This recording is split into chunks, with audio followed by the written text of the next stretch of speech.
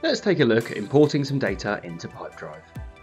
You can import from a spreadsheet or other software. Today we're uploading from this spreadsheet.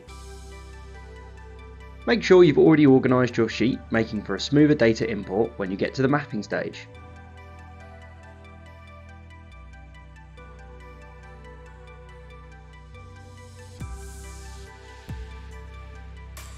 Once your data's in, it's time to map it to Pipedrive, being sure to choose the correct fields at the relevant level: contact, organisation, deal, lead, etc.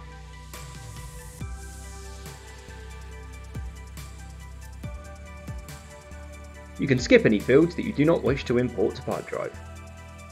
Next we get to decide how we want to handle duplicate data, either merging it or creating multiple records. Give everything one last check before we import the data. And as if like magic, all of our data has been added to Pipedrive.